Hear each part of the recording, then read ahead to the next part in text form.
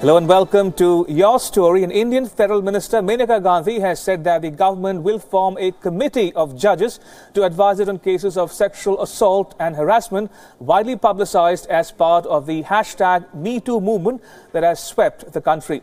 She said, and I quote, "I believe in the pain and trauma behind every single complaint. Cases of sexual harassment at work must be dealt with a policy of zero tolerance," unquote. Now, she also said, and again I quote, "We have formed a group of judges that will examine some of the cases in a free and independent style and advise them and us where to go from here," unquote. Now, the #MeToo movement in India was sparked by allegations by actor Tanushree Datta, who accused veteran Nana Patekar of harassing her on the sets of a film 10 years ago. It set off a roaring debate on social media, and a thread on Twitter became a forum for #MeToo stories from various fields, sparing no one: film personalities, writers, journalists and entertainers.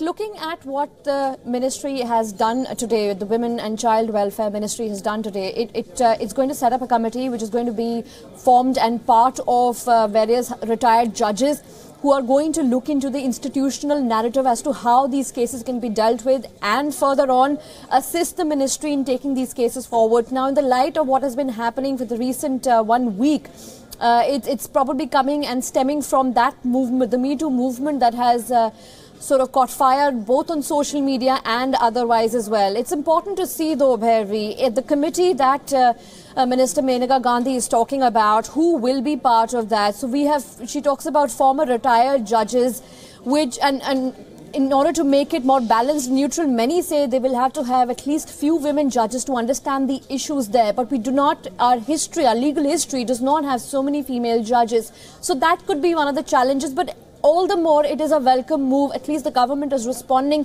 and taking into cognizance as to what the movement is all about and trying to understand and help women who are coming out with such harrowed accounts.